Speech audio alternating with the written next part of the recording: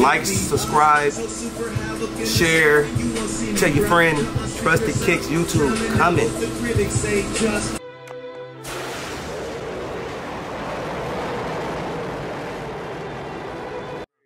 Still free, yeah? Man, ain't free for you though. Fuck you think this is? Fuck you think this is, bro? Alright, my man, on these you look at the trading value or cash on. Okay, cash on the men, Space Jams, worn once. We probably take them right at like another like 40 cash or 80 trading. I'll take the 40, alright. You see that page? You guys see we owe her 40. Alright guys, it's a perfect example of a shoe that's a clean wear, especially when we sell it around here cheap. It might not be as like cool for hype, but I mean like when you put this on with like some nice jeans and you only pay like 80 bucks for it, you can't beat that. You too, bro. Have a great weekend. Alright, Rico, it's about that time. This is your daily advice of the day for the video. Okay, I got a good one.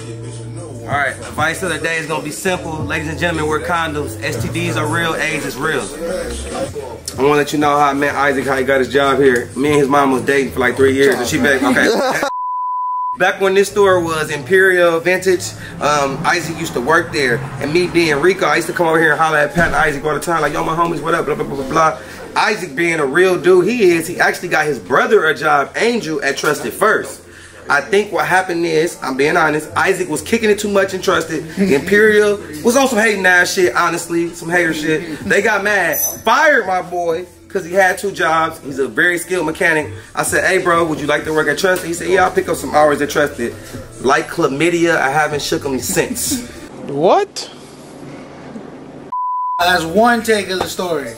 Because it wasn't even Rico that hired me, it was Big B. Okay. On some random shit. It was mid-pandemic, before the pandemic started, like maybe like a month before it kicked off, like lockdown and shit. I was working at Toyota, I was a mechanic. I remember I crashed the car.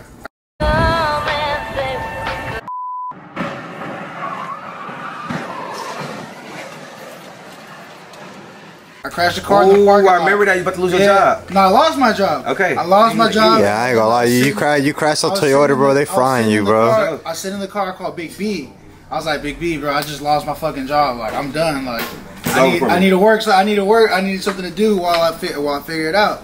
And Big B was like, fuck it, you come work at the shop. I was like, all right, cool, we're gonna figure this out. Damn, so it's Big B. I thought it was my relationship with your mom, but Chill out. Big B. We're gonna stagger it at 160, 140, 120, 300, 420.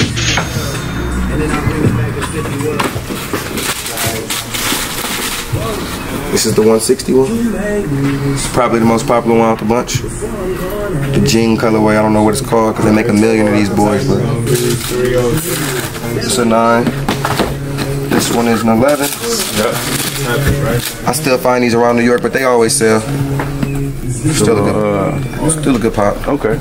Condition with no insoles, we will take it right at another 20 cash or 40 trade-in.